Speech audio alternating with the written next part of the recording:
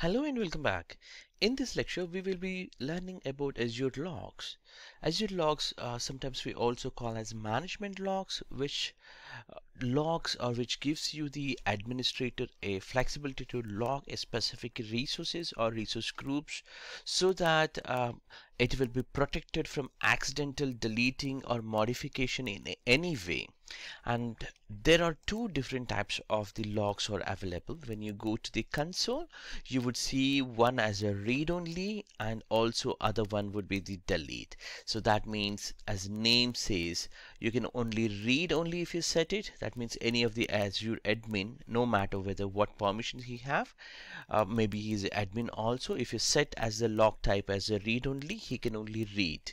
That's it. He cannot even delete. So when you put as a delete, it will prevent from only from the deleting being deleted.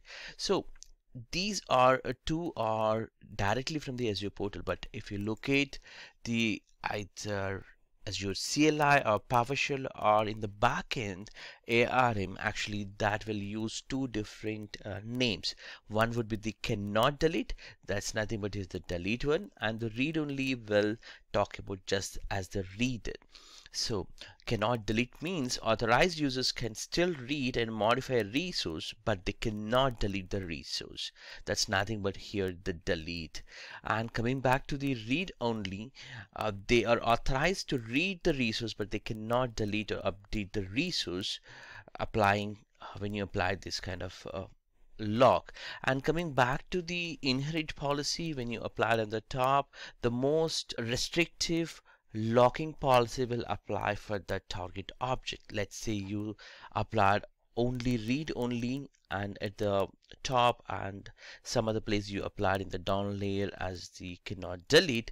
So the top one would be the read only, so that gets applied.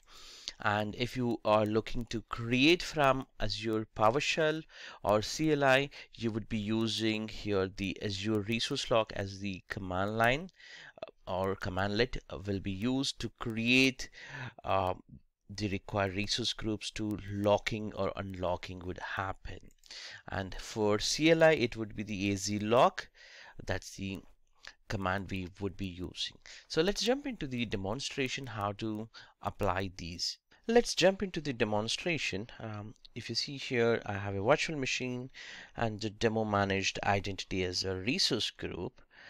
That's a resource group what I have, and within this resource group I also have app services like the application insights and application app service.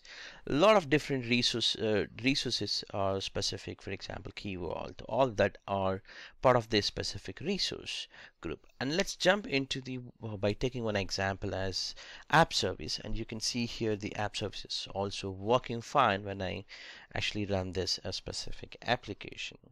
Now let's try to configure here as they cannot delete resource log and see what we can do. So I'm in this specific virtual machine and I'm applying from the log. So all you have to do is open up the virtual machine. In my case, I'm just going to the virtual machine, trying to apply here. So any of the resources, no matter whether it's a virtual machine or application service or SQL or wherever you go on any of the resource, mostly it would be under settings. In fact, it will be on settings.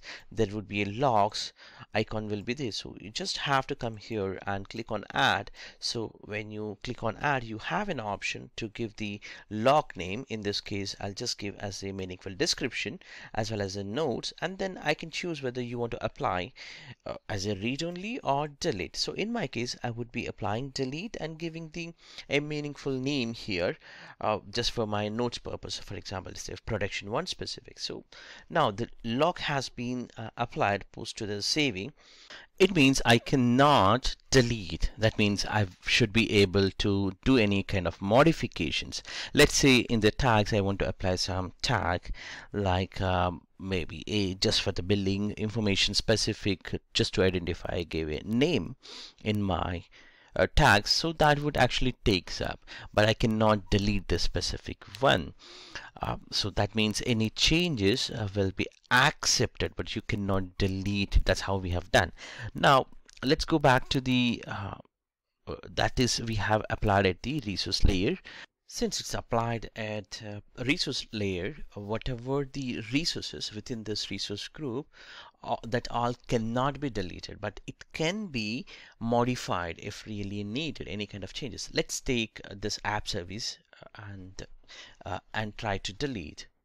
But before deleting, I wanted to do some kind of modification. You see here, I'm able to do the modification because the log was configured not to delete, but we didn't apply it as a read only, we applied not to delete. So we can do the required changes. You can see, as you see here, app services, we are able to configure identity management or any configuration you want to do it. Feel free to do it, it will allow you, but it doesn't delete you. That's the idea. If I just go back to uh, resource logs, I can show you here for this specific app service. We can see here it cannot be deleted, is inherited from the resource group layer. Now let's try to delete this specific app service. Can we delete or not? So if you see here, it actually throwing an error saying you cannot delete this resource because it is preventing deleting as it has a lock. So that's the message what we are receiving. But we did even configure, we have done the changes for the configuration part, but it was not allowed for it to delete. Now let's try to apply one more resource policy. Let's say read only specific here for the resource logs to secure. And I would be applying only read only here and give any meaningful name that will explain about what we are trying to apply and why we have applied this specific lock. Now if I just go back to, maybe let's go back to configuring the tags. So it doesn't allow us to save because we configure as read only. That means we are not allowed to do any changes. Let's say save, it says that it could not save the tags for the resource identification because possibly it's locked. So if I just go to the documentation, they talk about all that. Hey, you don't have how to apply all that, but it also talks about the subscription specific tags cannot be applied because if it is a lockdown.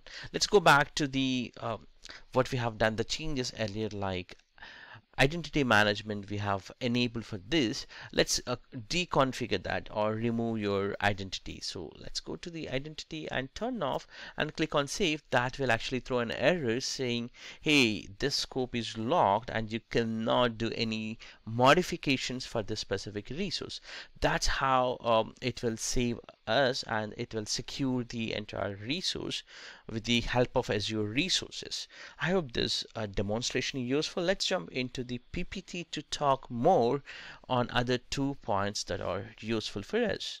Just to consolidate post to the demo, we learn about Azure resources which will help us to secure our configuration from any authorized or unauthorized changes being done for your Azure resources by applying either read-only or cannot delete specific logs. Unlike RBAC, that's a role-based access control, when compared with that, resource logs will apply a restriction across all the users and the roles regardless what permissions they have, because it will protect that specific resources based on the configuration that you have done, like cannot delete or read only kind of configuration. And coming back to the when we look at ARM specific, we need to have the access for Microsoft.authorization /star, for example, logs. These specific access is needed in order to delete the management logs. So that's where it's gonna work on that. I hope this entire lecture is useful for you. Thank you for watching this. I'll catch you later.